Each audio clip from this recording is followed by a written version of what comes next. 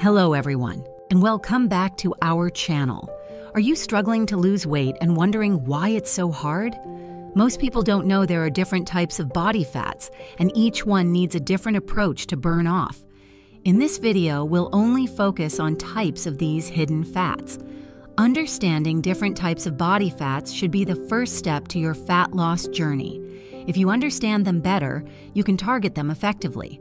First, we'll explore the types of body fats.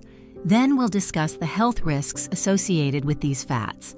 In the next video, we will discuss scientific strategies to target these fat types effectively. Before we begin, we invite you to subscribe to our channel for more scientific research and insights on health topics. There are mainly 4 types of fats in human body. The first one is subcutaneous fat. Subcutaneous fat is the type of fat stored directly under your skin. It's the fat you can pinch with your fingers and is often found in areas like your thighs, buttocks, and abdomen. While subcutaneous fat is generally less harmful than other types of fat, having too much of it can still lead to health issues. Excessive subcutaneous fat can contribute to obesity, which is associated with various health problems such as joint pain and an increased risk of heart disease and diabetes. However, it's important to note that subcutaneous fat also plays a protective role by providing insulation and cushioning for your body. This type of fat provides insulation and protects our muscles and bones. Next, we have visceral fat.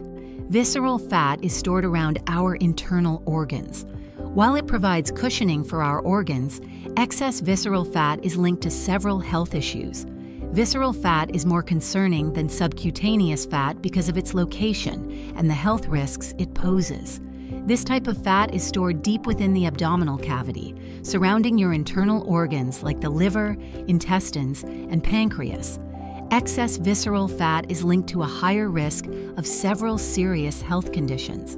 One major risk is heart disease, as visceral fat can increase blood pressure and cholesterol levels. It is also strongly associated with type 2 diabetes because it affects how your body responds to insulin. Additionally, visceral fat can contribute to inflammation and the release of harmful chemicals that may lead to chronic diseases, including certain cancers. The presence of visceral fat is often indicated by a larger waist circumference and a protruding belly. To give you some perspective, according to a study by the National Institutes of Health, higher levels of visceral fat are associated with a significantly increased risk of chronic diseases. For example, individuals with high visceral fat levels have a 30–40% higher risk of heart disease compared to those with lower levels. Additionally, the presence of excessive visceral fat can increase the likelihood of developing type 2 diabetes by about 60%. Then there's brown fat. Brown fat is a type of fat that burns calories to generate heat. It's mostly found in the neck and upper back and helps in thermoregulation, especially in newborn. Brown fat, in contrast to subcutaneous and visceral fat, is considered beneficial for your health. This type of fat burns calories to generate heat and helps regulate your body temperature. Research suggests that activating brown fat through exposure to cold temperatures or certain types of exercise can help with weight management and improve metabolic health. Brown fat is generally seen as advantageous because it aids in burning calories and can potentially protect against obesity and metabolic disorders. Finally, we have white fat.